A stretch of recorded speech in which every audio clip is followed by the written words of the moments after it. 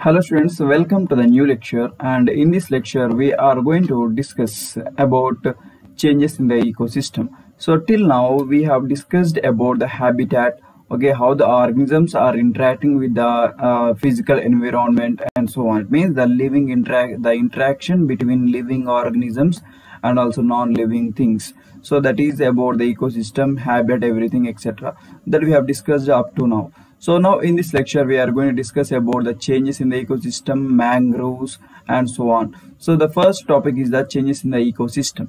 What is meant by change? Change means the change is nothing but some kind of differences in the ecosystem, that is known as change in the ecosystem. So first of all, what is meant by ecosystem? Ecosystem is nothing but the interaction between the living organisms and also non-living things, or you can define in this way also. Ecosystem is the interaction between biotic and abiotic components, that is also known as ecosystem. Both are correct. So here the organisms affect their environment to meet their demands. So what is meant by meet? Meet is nothing but to reach their needs, to reach their requirements. They are going to affect their environment. For example, if you see human beings are going to do all the necessary things to meet their needs, like for the production of the food material, to increase the food material. What they are going to do? They are going to do the deforestation. So they will do the deforestation. So for the paper, they will cut the trees and they will make the paper, etc. So it means whatever the requirements are there, to meet their requirements, they are going to affect the environment. Not only that, some organisms shows effect on other organisms by doing something like overfeeding or killing organisms, etc. For example, if you see the tigers are there, okay, the tigers. So these tigers are going to feed on the deers, okay, they are going to feed on the deers. So what happens over here? The population of the deers are in the control. So why the population of the deers are in the control? Why? Because here the tigers are feeding them, okay. So it means these tigers are the organisms, they are going to show effect on the other populations like deers, example, okay. So this is the way how the healthy ecosystem is maintaining. What is meant by health of the ecosystem? Health of the ecosystem is nothing but maintenance of all different species population in a normal way, that is known as health, okay. So it is measured by interaction between the prey and predator. Here you can see the tiger is a prey, or the tiger is a predator, okay, and also deer is a prey, okay. So the interaction between these organisms are there, not only tigers but also cat and also mouse, next cat and dog, snake and eagle, etc. So between these organisms there is interaction and there is a feeding relationship. So as a result, the health of the ecosystem is maintained, okay. The health of the ecosystem is maintained and it is measured by interaction between the prey and predator. It means you can call it as between the interaction between the predator and also prey, both are same.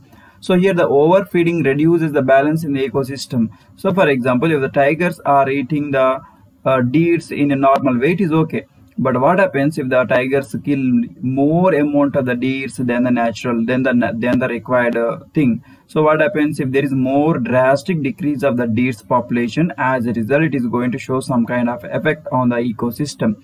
So it is nothing but the balance is reducing. So the balance is reducing in the ecosystem. Why? Because the population of the deers is decreasing drastically because of the killing of the tigers. So this is one of the unhealthy ecosystem, or it is nothing but the loss of balance in the ecosystem. But after some time, okay, the population may restore, okay. Instead of deers population, some dog population may come, or fox population may come, or whatever it may be. Some organisms are going to come to this ecosystem and they are going to develop their population and increase their population. By this way, the ecosystem again they may restore, okay. So they would get affected adversely and may show or restore the organisms, okay. So what happens if the overfeeding increasing? What happens if the overfeeding occurs? So after some time, after a few days or after a few months, the tigers do not have enough amount of food material to eat. As a result, these tigers has to move away from the forest. They have to move to the other forest, or they have to move to the other place for the food, okay. This is the This is the main action done in the ecosystem. Okay, ecosystem may get destroyed by the natural calamities and also human activities. Natural calamities these are nothing but the problems that arise due to the nature. Okay, that is known as natural calamities. So those problems are tsunami, earthquakes, etc. These all are the natural. What is meant by natural? The problems which is coming from the nature, that is known as natural calamities. That is tsunami, earthquakes, etc. They are the natural calamities. But there are some artificial problems, that is nothing but activities of human beings. There are human activities, so human beings are going to do such kind of a disaster, that is known as artificial. So example, forest fires, pollution, etc. So forest fires are nothing but some people will ignite fire. Okay, mostly the people will ignite fire in the forest, and as a result the entire forest will be in burning condition. Okay, this is the forest fires. It is also this is also artificial. And pollution, the human beings are burn a lot amount of fossil fuels. By burning the fossil fuels, the pollutants are getting increased in the environment. As the pollution increases, what happens? These pollutants, or the particles of the pollution, will mix with the air, and this is going to cause some kind of a problem in the human beings and problem in the some animals. Okay, so it is artificial. So here the biosphere, ecologists say that ecologists means the person who study about the ecology. They are known as ecologists. They said that the biosphere can be classified into different ecosystems based on the various aspects. First of all, what is meant by biosphere? Biosphere is nothing but the earth which is covered with the plants, okay, and also living organisms. That is known as biosphere. You can see in the earth, you will see such kind of structure. So they will show the green color over there. Okay, green color spots on the earth or globe. Okay, that is known as biosphere. So here the ecologists say that the biosphere can be classified into different ecosystems based on the various aspects. Remember, biosphere is nothing but wherever there is the living organisms, that is known as biospheres. Okay, the biosphere on the earth is nothing but the living organisms on the earth is known as biosphere. Okay, so the biosphere is classified into different way ecosystems, various aspects that we will discuss in this flow chart. Okay, the types of ecosystem. So the types of ecosystem is nothing but the different types of ecosystems are developed in different ways, in which lead to the different types of ecosystem.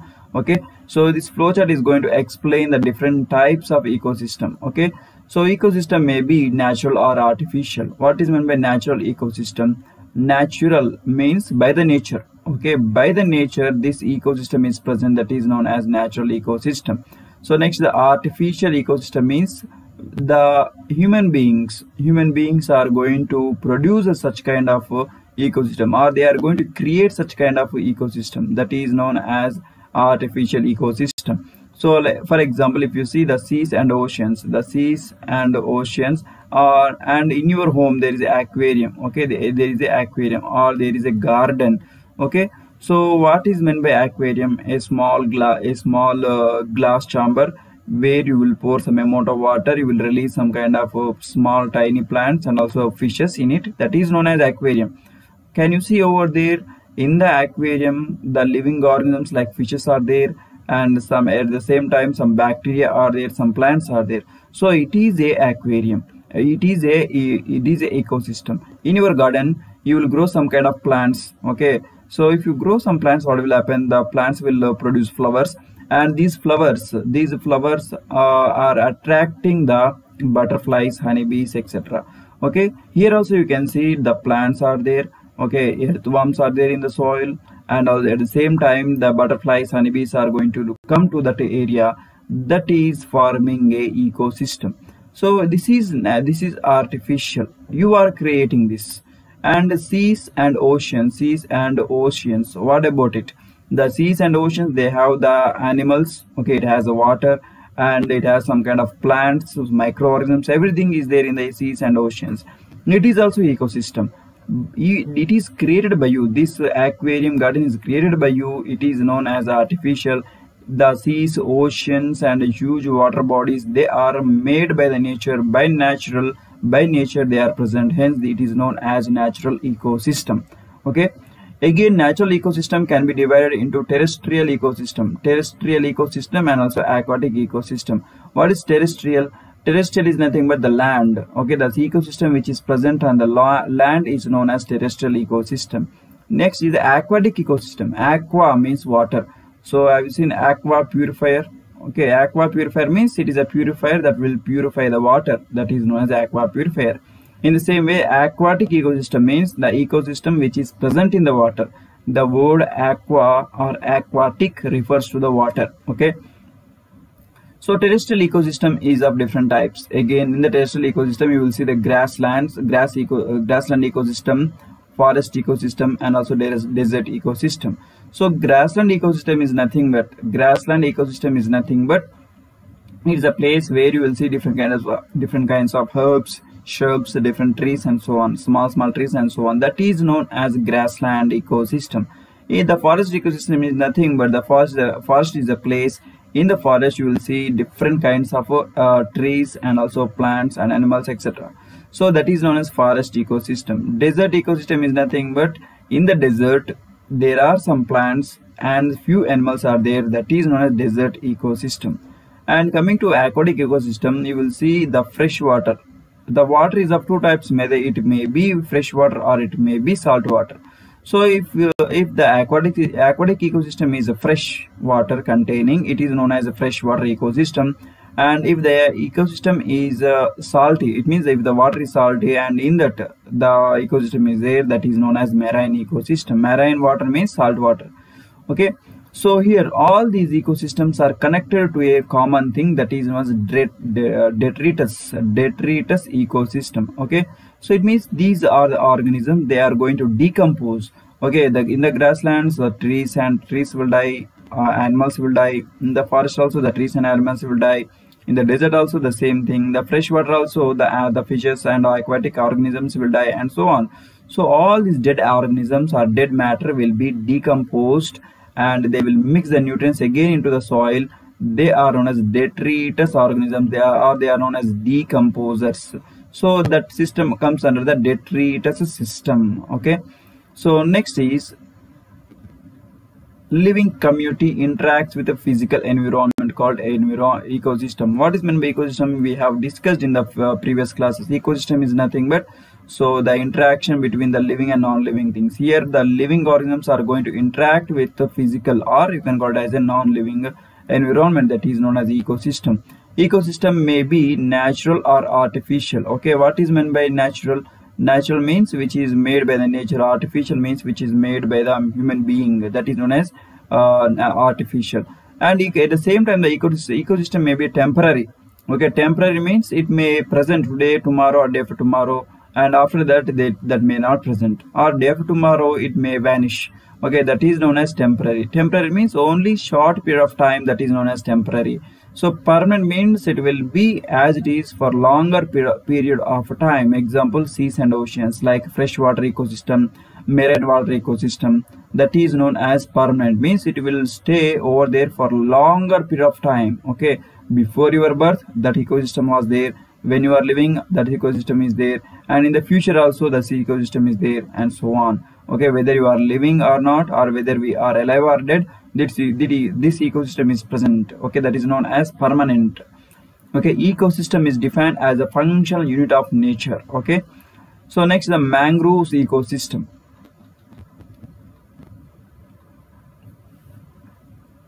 Okay, mangroves are nothing but these are the forests that grow in the low depths of the water after the seashores. Okay, so that is known as mangroves. So let us consider this the sea, okay, or oceans. On the oceans there are some plants, and these plants are going to live in the seashores. So in this region there is mangroves. Okay, the water content, so it is present, that is known as mangroves. In this region there are different species are going to live in that area. Okay, like fishes are going to live, algae, bacteria, small aquatic animals, everything is going to live in that area. Okay, so that is known as mangroves. So the importance of the mangroves is they are going to serve as important feeding nourishment. Okay, this is not this is the wrong word. Okay, this is nourishment. So what is meant by nourishment? Nourishment is nothing but providing food material or feeding, that is known as nourishment. So next is the breeding grounds for the endangered species. These mangroves are nothing but a forest near the seashores. They are going to provide some kind of food material, and also they are going to feed the animals. Not only that, these mangroves are going to protect the endangered species. Okay, endangered species means if any species like fish or any organism is going to about to extinct, so if it is present in this region, there is a maximum chance of survival and maximum rate of increasing their population. Okay, next here we have the Koringa mangroves in the Andhra Pradesh. Okay, especially Visakhapatnam.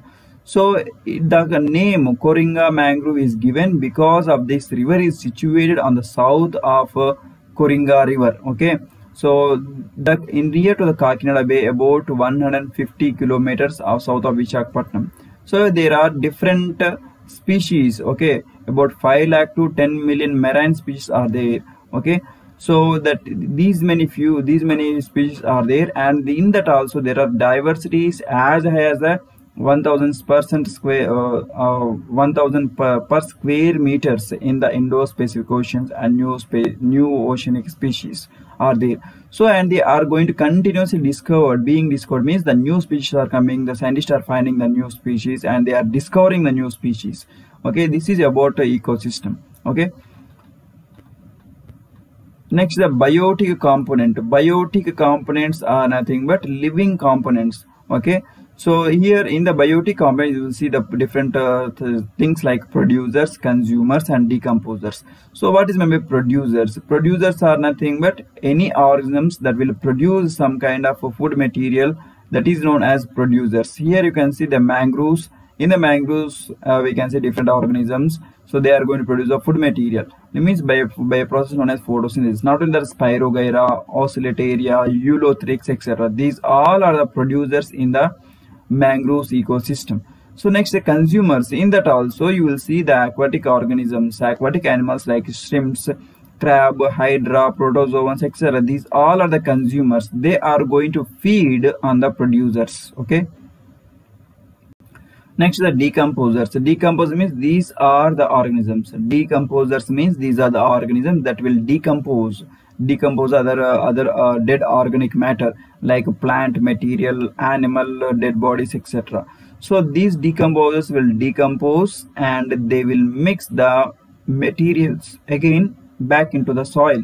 Okay, that is known as the important function of the decomposers. Okay, example, here you can see abiotic components includes abiotic components includes marine and also fresh water, air, temperature, sunlight, soil, etc. They are the abiotic components. These are the biotic. Biotic means that will have organisms that will have life is known as biotic. Abiotic means these are the substances, they do not have life, that is known as abiotic component. Okay, or abiotic components. Okay, and in the next lecture we will discuss about the desert ecosystem. Okay, and I hope this lecture is helpful to you, and if you have any doubts or questions or suggestions, feel free to post in the comment section and we will answer to your questions and so on. Okay, and we will discuss the next topic in the next lecture. Okay.